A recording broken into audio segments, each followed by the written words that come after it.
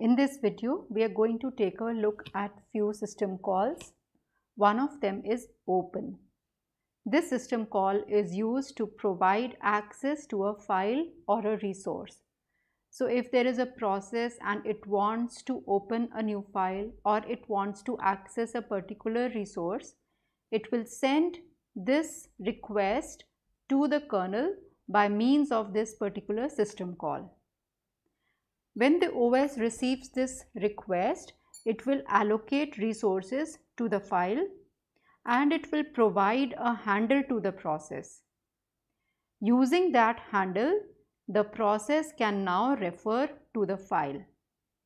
So suppose this was the call made by the process and the process wants to open this particular file, and the mode of opening the file can also be specified, whether it is to be opened in read mode or write mode or any other. Now when this system call is taken care of by the kernel returns a handle which is a unique positive integer. It is also referred to as a file descriptor. You can check my earlier video on file descriptors for this. Now using this file descriptor, the process can refer to the file. If this system call open fails, then a -1 return value is returned back to the process. Now this FD or the file descriptor can be used in future system calls by the process to perform read, write operations on the file. Close is another system call, and this is used to terminate the access to a file.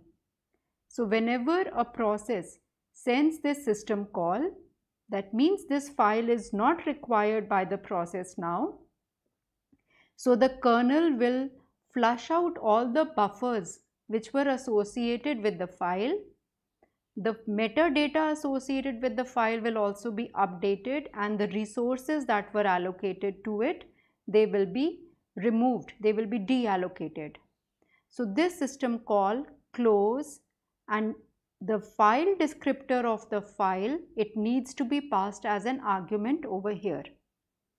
So now if this system call is run successfully, a 0 value will be returned, and this will show that the file has been closed.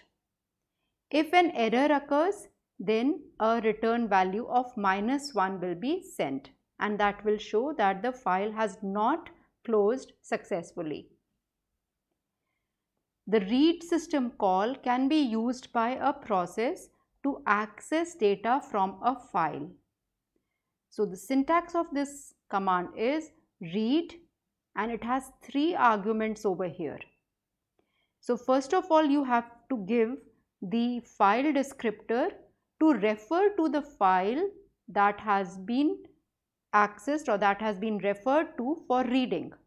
So that means earlier, before reading, somewhere the process has already used the command open, which returned the file descriptor. Now this file descriptor is used to read from the file. So we give the file descriptor over here, the buffer where the read data is to be stored. So from the file, the data will be put in a buffer. So the pointer to that buffer needs to be given over here, and the number of bytes that are to be read from the file, they will be given as the third argument over here. So this system call will allow the process to read from the file. If this system call is successful, then a positive value will be returned. If read is not possible, then a negative value will be returned. Also, the OS will take care of the access control. That means it will check whether the process has the permission to read from the file or not. The write system call, it allows the process to write data from a buffer and into a file.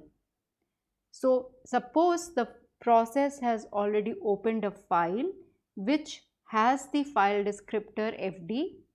Now the process wants to write into this file. So using this system call write, giving the file descriptor to refer to the file into which data is to be written and from where it is to be written. That means this will be a pointer to the buffer where the data is stored. So from this buffer, the data will now go into the file, and the number of bytes that are to be written from the buffer, they will be specified by the third argument. Again, if this write system call is not possible, then a negative value will be returned. For example, if the process does not have permission to write into the file, or the file has not been opened in that mode, then that means the write is not possible and a negative value will be returned. Dupe is another system call, and you can think of it as a short form for duplicate. This creates a copy of the file descriptor.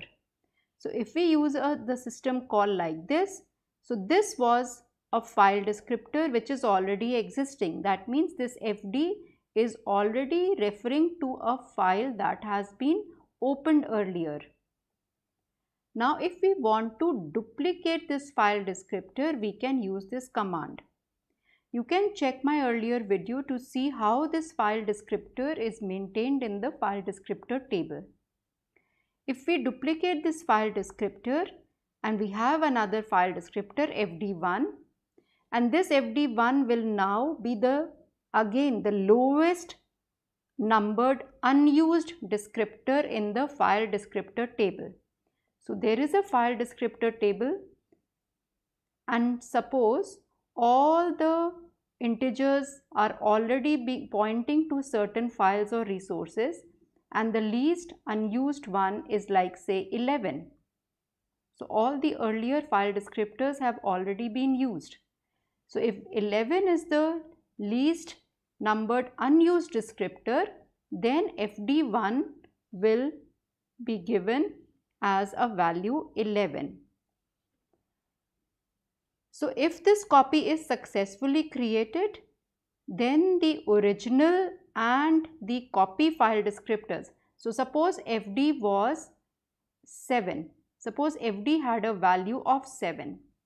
So now 7 or fd1, 11, they can be used interchangeably and they are pointing to the same file, to the same open file or to the same resource. Both will share the same file offset and the file status flags. And an application of this can be like this. We know that the one file descriptor is pointing to the standard output.